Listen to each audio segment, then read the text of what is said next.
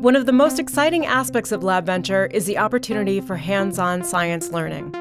Most students have never been in a working research laboratory, but LabVenture puts the tools of science in their hands. They measure live lobsters with the same calipers used by Maine lobstermen. They use a microscope to examine plankton we collect daily from Casco Bay. They work together in small groups, asking, "How big did you say your lobster was? Was it male or female?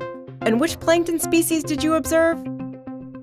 LabVenture staff emphasize for students how these conversations closely resemble the culture of peer review and collaborative research that is so important to scientists everywhere.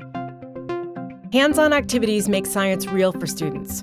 More than anything, experiences like holding a live lobster are just plain exciting.